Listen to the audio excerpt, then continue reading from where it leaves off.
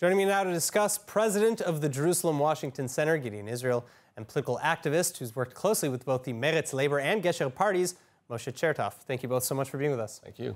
Pleasure to be here. Moshe, I'm going to start with you, actually.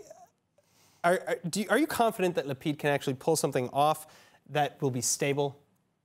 I don't think even he is confident. I don't know if anyone can guarantee when you go into negotiations what will be the outcome of negotiations. And I'm an optimist. But I actually see that we've kind of split between two camps, and they're not political parties in this case. There are those who are more, it's more important for them to have a democratic government that believes in democratic ideals and therefore will try to erase the rough edges between all of them to be able to make this work. So I just hope that they have the fortitude and the guts to stick it out and actually make it work. Nobody can tell. So assuming that it could be somewhat stable or long-term, do you think that a change bloc government, even with Yair Lapid and Naftali Bennet rotating, would be effective, given all the varying ideologies within that group?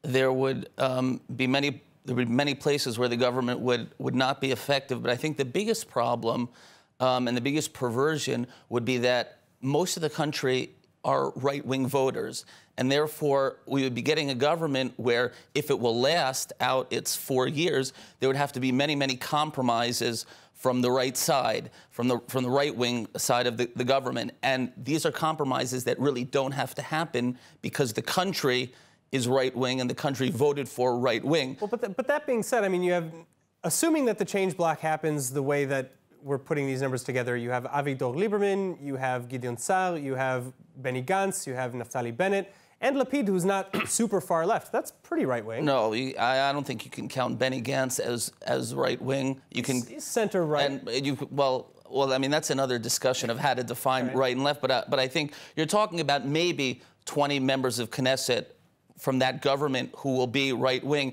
In reality, you have about 70 members of Knesset who are right-wing. So I think there's many places where members of the left-wing part of the coalition will be government ministers, and they'll have broad authority to implement things that really the Israeli population doesn't want. All right, so coming off of that, Moshe, we're seeing reports of, as I alluded to earlier, possible mutinies in the Yamina party saying, you know, we completely reject, as we promised before, sitting with Yair Lapid, sitting with Meretz. How do you see that playing out? I'm hoping that the leaders of the parties involved in the negotiations are going to make it clear enough to everyone that what's at stake here is the future of the country. I think that this new organization, the splinter group called this alternative government, has to realize that the goal is to have stability for the next 4 years. We're going to have to make, all of us on all sides are going to have to make concessions, not just on the right. The left just coming into this is going to have to make concessions. I can say that from being on the left.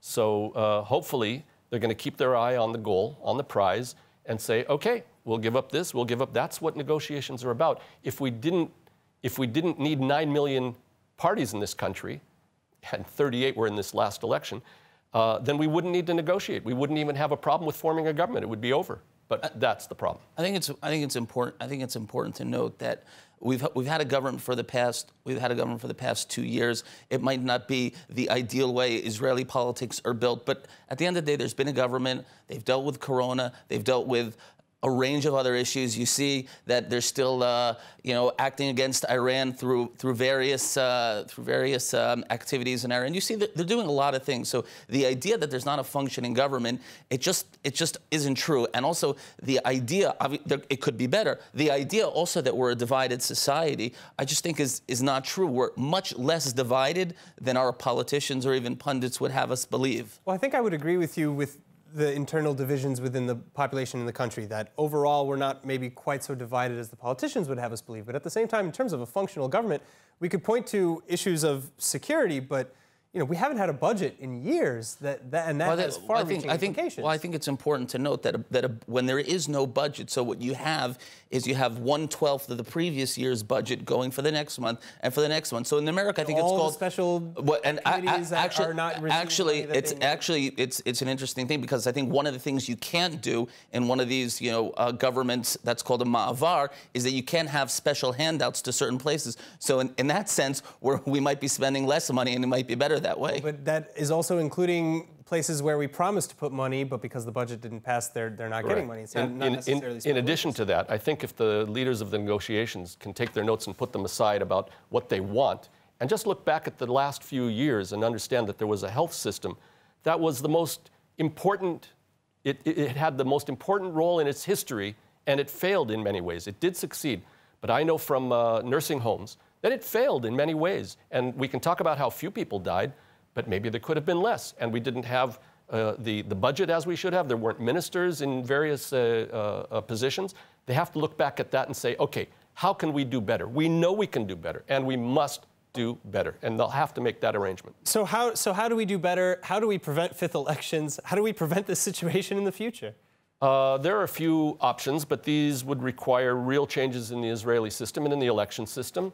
We'll have to put eventually we'll have to put a 2-term limit on successive terms of prime ministers. I think that we're going to have to reconsider the funding for the political parties by the taxpayers. Currently, the system of funding, of giving the budget to each party, more or less ensures the status quo. And the smallest parties get the smallest amount of money, and therefore their chances of ever getting larger are much more difficult than the larger parties. There's a few things that need to be done. It's not going to be easy, for sure. If anyone knew how to do it, it would have been done already. Sure. And the main problem is when you're going to vote, for instance, to change allocation, to get that approved in the Knesset, you're going to have to get those who are going to have to give up power and money to vote for it, and that's not going to be easy. I think I agree that our election system and representation structure is a disaster, and there's two main issues. And the first main issue is that the incumbent politicians and parties have an almost insurmountable advantage, like Moshe said, over new blood trying to get into the system, because that new blood, they need name recognition and they need money, which they don't get from the government, and 120,000 votes, which is not so easy to get. And the second problem is our politicians our political parties don't represent people, they represent ideologies. There's no incentive to compromise on anything. All they know is that they represent ideologies, and the minute they move away from those ideologies, then their constituency is gone. So they also don't deal with the big problems, and they don't deal with people's problems. I think that's a bit overstated. There are parties that still have a political agenda and they have their ideologies, but there are few, not all of them. All right, well, we have 28 days now to see if we can avert fifth elections or not. In the meantime, Moshe Chertofff, Gideon Israel, thank you both so much. Thank you. Yeah.